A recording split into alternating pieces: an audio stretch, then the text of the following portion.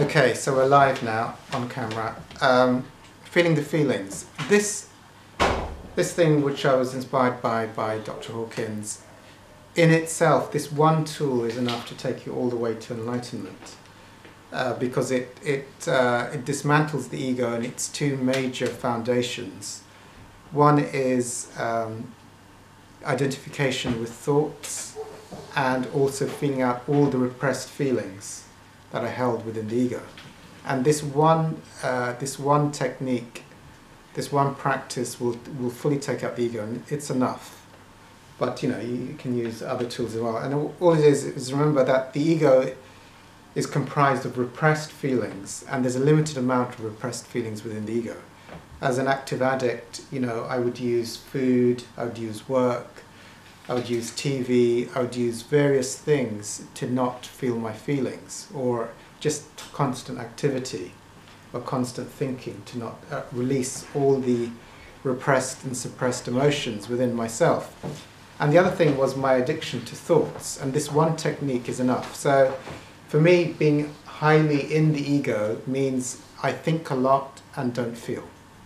So that's the crux of what I am. That's how I get to those anti-life levels of consciousness, is constant thinking, addiction to thought, and doing things so that I build up my reservoir of repressed feelings, never feeling my feelings out. And there's various addictive processes I could do to do that. So this one thing is the 180 reversal of what addiction is, which is to let go of the identification with thoughts. And the way it starts off, wherever you are on your journeys, you just close your eyes and you become aware of any kind of energies or repressed feelings or emotions or sensations that are trapped within the experiencing of the sense of self, the limited sense of self. So usually for people there might be tightness in the stomach or chest, or trapped feelings or emotions or fears or griefs or cravings. So it's just close your eyes and just allow these things to be fully experienced. And then, so that's one thing, just welcome everything, which is the reverse attitude of an addict, which is not wanting to feel or push things down or go into some kind of addictive process, to eat, to drink, to take drugs, to put on the TV, whatever it is. Just welcome everything up, and in fact have the opposite thing. Also recognize that as all people have the capacity to mentally push down their feelings. Even if you're not on the TV or eating bananas or drinking alcohol, there is an aspect of consciousness which is mentally pushing down feelings all the time. So just let that go and just let everything come up. Welcome. Not like you're... Now this process is not a mental process, because as you're going to stop labeling or allowing the ego to describe or label anything while you're doing this process. So no head or thinking is required when you're letting all these energies and emotions come up. So this is how I do it in the beginning. In the early days, it'd be like, oh, there's a knot in my stomach. So I'll just welcome that and fully allow it to be experienced. And then, as soon as my head wants to go into a story or a thought, detach. So it'll be like, oh, I don't want to feel this, but no. As soon as you realize you're going off into a thought, just detach from that thought and just be with the feeling. Just be with the feeling. And then you noticed in the early days, another thought will emerge in consciousness. Oh, I forgot to do my shopping.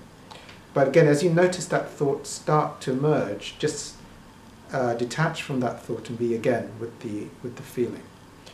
And recognize that it's the process of just allowing whatever there is to be experienced. But as soon as a thought emerges in consciousness, try and cut it off as quickly as possible. So when you first do this process, you might be trying to let everything come up, and then you might find yourself in like 2 or 3 sentences of thinking before you realize, oh, I'm off in my head again. Detach from that and back.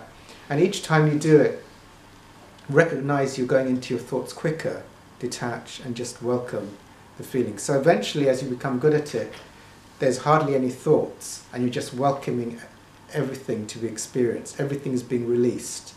And for people who come from an addiction background, the great news is that, I was told this by Hawkins, there's a finite amount of repressed feelings you've got in you. So let's say as an addict I had like 100 units of craving for donuts. So if I've got 100 units by repressing my feelings every time, like I remember when my pet pigeon died, I boiled a big pan of potatoes and put lots of butter on so I didn't have to feel my feelings. So now by not acting out on any addiction and not acting out on your thinking, just being overthinking, all this reservoir of repressed feelings start to come up. But it's finite. So imagine I have 100 units of crying to do. So if I do an hour of crying now and don't put the TV on or drink some booze, then I'll have let go of an hour. I'll just have 99 hours left to go. It's a finite amount. So, and it comes to an end and then you're done. Of course, you must make sure you don't take anything new on. So also from helping lots of people, let go of the idea that you have to do it properly. When you're doing it, just let go of all your thinking, and some thoughts may come, am I doing the process properly? Just let that thought go. And some people have, while they're doing they're allowing all their emotions and energies to come up, they have something like in the background monitoring what's happening. Like a bit of the unconscious is there trying to figure out what's going on. Even switch that off. No thinking is required. As soon as you go into thoughts, just detach from that thought and just welcome up. If you have like two dominant feelings at the same time, just intuitively allow yourself to be with the one that you want to be with. What I found, like let's say I had like a knot in my stomach and tight shoulders, it might feel intuitively I'm with this most of the time. That starts to dissolve, and then I'll be with the knot in the thing, and that will dissolve. Or if I had a headache, then I'd be with the headache, and then that would start to dissolve, and then I might find, oh, there's something more subtle underneath that, and I'll feel that out. So that's how you take layer and layer of stuff comes up, and you just allow it to evaporate. Ultimately, when you've released everything in there, you go into the states of that limitless eternal place, because you're not tracking thoughts. And all those feelings of repression that make you feel limited dissolve into nothingness, and you go into an infinite state. So we'll do 5 minutes now of silence and just practice that, and we'll see how we go with that.